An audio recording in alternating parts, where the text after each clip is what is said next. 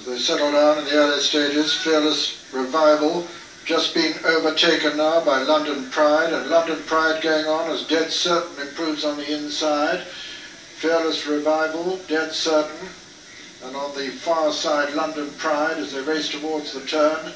Dead Certain towards the right of the picture on the rails. Fearless Revival, the green colours, then London Pride. Then making ground Princess Chloe. Just behind Princess Chloe is Haunting Beauty, and Chimes of Freedom is in fact the back marker at the moment. Dead Certain over on the far rail, racing with Fearless Revival. On the near side is London Pride, then Princess Chloe. Salsabil's over on the far rail. Haunting Beauty's getting a good clear run now towards the stand side, and Steve Cawthon still biding his time on Chimes of Freedom as they race now towards the 2 furlong pole. And as they do so, almost 4 abreast, with Salsabil coming to join them. Chimes of Freedom has got a lot to do. Salsabil over on the far rail has taken it up now.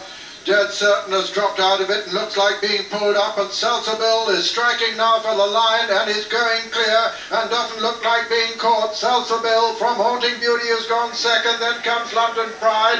Chimes of Freedom can't get on terms at all, and Salsabil wins this very convincingly. It's going to be a photo for second between London Pride and Haunting Beauty, but Salsabil